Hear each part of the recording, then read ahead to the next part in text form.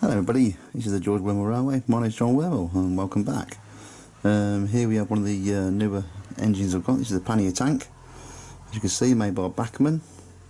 This was about £30 I think it was, remember rightly. Beautiful engine, as you can see, absolute stunner. Really nice engine. And then I've got all these wagons here. These are about £4 to £5 a piece, but the detailing is incredible. These are again Bachmann. I did get these from my friends at Shelby at the Acme models. Really nice. Running numbers are all different, but the detail, as I say, is absolutely astounding on these. Well done, Bachmann. Really, really nice. I think I can zoom right in. Oops, oops. Can't quite get the. That's it. Can't quite get the detail on that one there, but it is stunning detail on these. Fuel oil is SO. Really nice, and these really mixing well with my old mainline stuff, so yeah, really, really nice these are. Sadly there weren't any more. I would have got some more of these. I really would have done, because they really are nice. They really look realistic. And another salty guards one. I must have about 10 of these things though.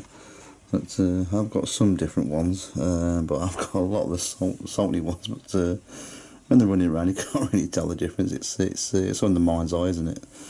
Modeller's license. That's what I'm going to go with.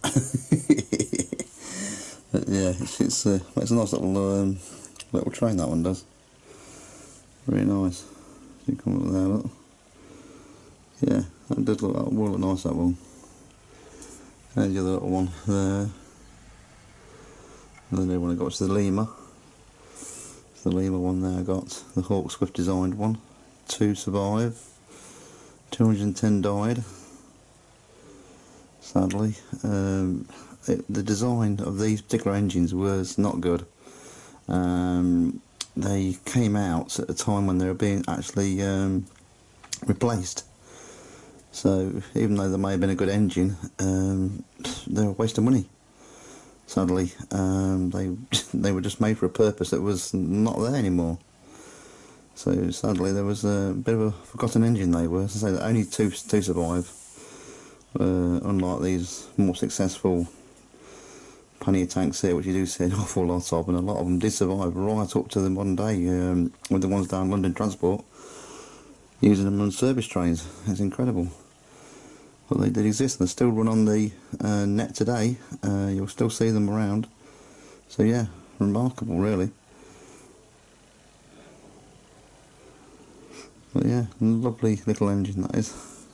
Again, it's made by Bachmann, so you know it's almost bulletproof. So as I say, I've got a lot of these in mainline as well. I know with the cog issue. But again, you mix and match these, you cannot tell the difference between these and mainline.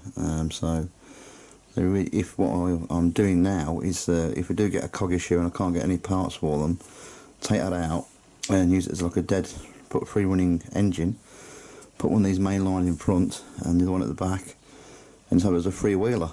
And it's you know, it's a cheap way of doing DCC, I suppose, because this is an analogue railway. So, but I can still run 2 engines at as a double header, but just the one pulling. Which is a pretty good feat on this railway, because this is a 1 in 7 degree gradient on this track up here. It's actually quite severe, so I have to run light engine trains, or at least powerful ones anyway. So yeah, there we go.